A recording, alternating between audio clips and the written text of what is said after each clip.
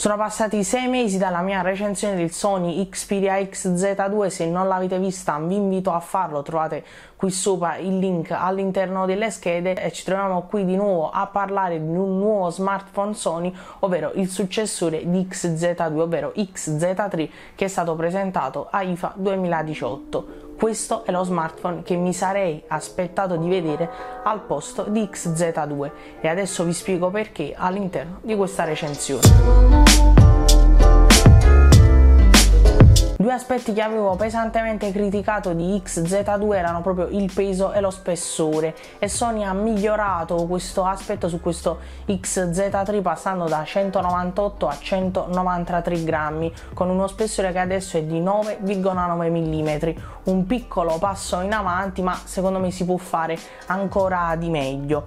Entrambi i lati del dispositivo sono protetti da un vetro Gorilla Glass 5, questo rende lo smartphone scivoloso, ma l'ergonomia è migliore rispetto al predecessore, visti anche i bordi curvi. Sul frontale è visibile la maggiore ottimizzazione delle cornici laterali, ma anche quella superiore ed inferiore. Sotto questo aspetto Sony ha cercato di ottimizzare al massimo questo smartphone. Molto bella la colorazione verde foresta che rende questo dispositivo ancora più accattivante, peccato che però il frontale resti nero. Il sensore di impronte è molto preciso e veloce nello sblocco, ma la posizione non è cambiata rispetto a XZ2 e proprio per questo lo considero ancora molto scomodo. Certo, ci si fa l'abitudine facilmente, ma considerando comunque le dimensioni generose dello smartphone ci poteva essere un piccolo spostamento. Finalmente Sony ha fatto il passo che mi sarei aspettato sul modello precedente, ovvero l'introduzione del display OLED Triluminos da 6 pollici con risoluzione QHD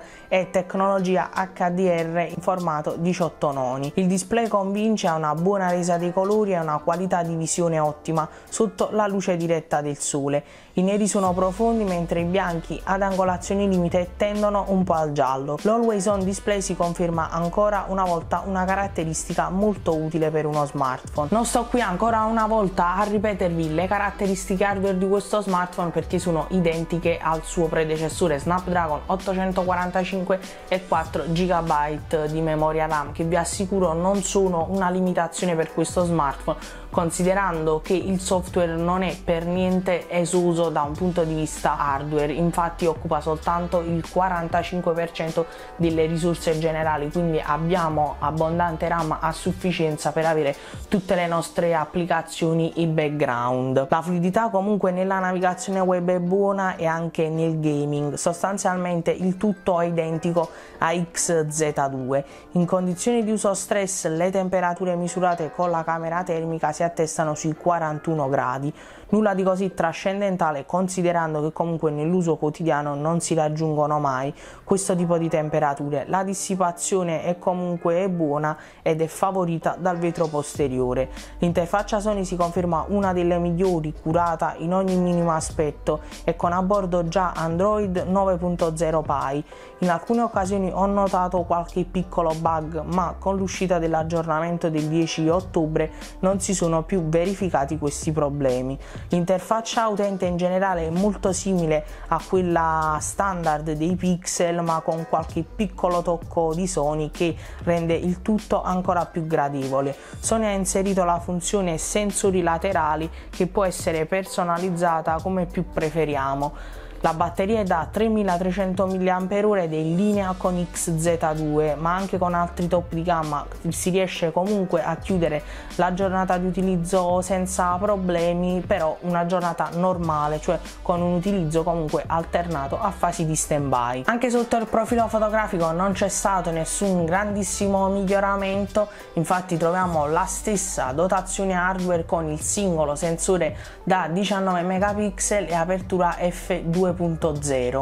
Con le foto in condizioni di buona illuminazione la qualità è ottima e anche il controluce viene gestito molto bene. L'HDR lavora bene aumentando ulteriormente la gamma dinamica. Sono rimasto comunque molto soddisfatto dalle foto scattate in condizioni di scarsa illuminazione, visto il nero perfetto con un rumore veramente molto ridotto. Capitolo a parte è la camera anteriore da 13 megapixel con stabilizzazione a 5 assi bassi ready shot con una qualità generale mai vista su una camera frontale, dettagli eccellenti, colori molto fedeli e anche una buona qualità in condizioni di scarsa illuminazione. L'applicazione fotocamera è stata rinnovata e questo ha reso ulteriormente più intuitivo l'utilizzo con alcune modalità di scatto subito a disposizione.